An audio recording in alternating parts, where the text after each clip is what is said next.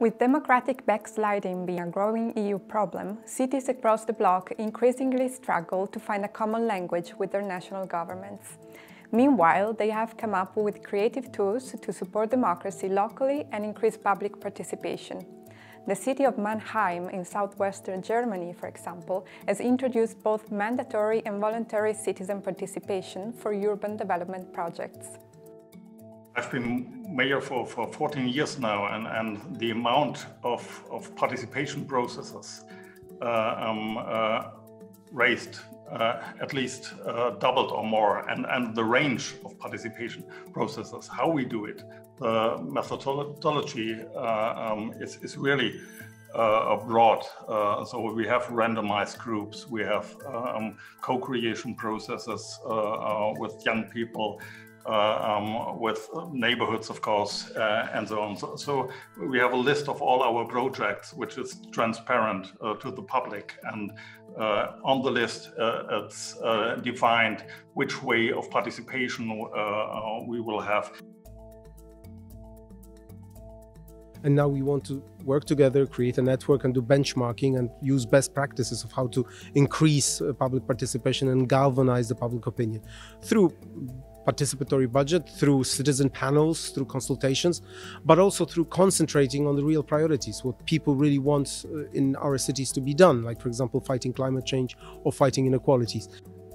These forms of active citizen engagement can bring democracy closer to the citizens, allowing them to have a say in local matters.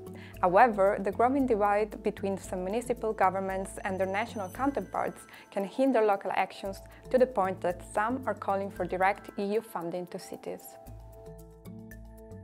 For cities to act as strongholds of democracy, they must have independent sources of finance. If the national autocrat can control their funding too much, he can strangle them. He can reward loyal regime party cities and punish those run by the opposition. And even worse, if the national government controls the distribution of external funds, such as funds coming from the EU, he can channel them so as to reward his clients and punish democratic opposition cities. Én főpolgármesterként nap mint nap érzékelem, hogy hogyan folytják meg az önkormányzatokat, és leginkább a fővárosi önkormányzatot különböző pénzügyi megszorításokkal.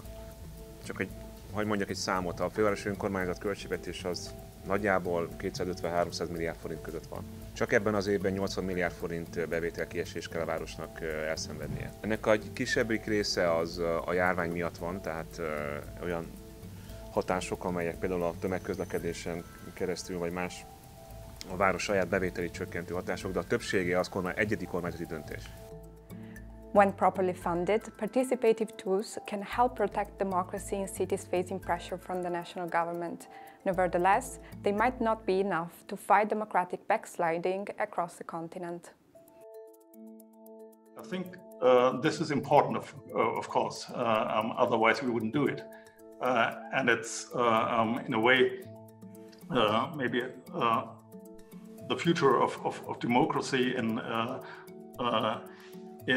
not only the cities, but this is not sufficient to fight populism and to avoid polarization in our society. And if you look into Europe, you have totally different political cultures regarding participation, co-creation, and so on, and experimentalism. We have the northern countries, we have Switzerland, UK, which is unfortunately not a part of Europe anymore, but has a totally different political style, more mandate-driven. But in each of these countries, you had rising populism. You have the feeling of people excluded. So there is no proof for me that this is really a sufficient tool